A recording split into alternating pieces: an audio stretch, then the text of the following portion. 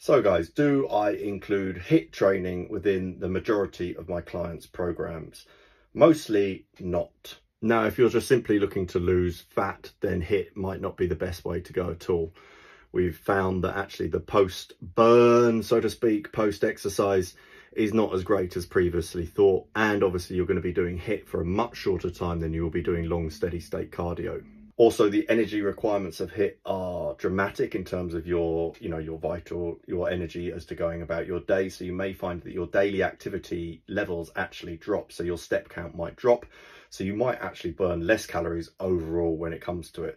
Now, this is something I was wrong about maybe 20 years ago. I was a big proponent of HIIT, but since come away from it because I found actually it does reduce clients' overall activity levels because it gives them extra fatigued.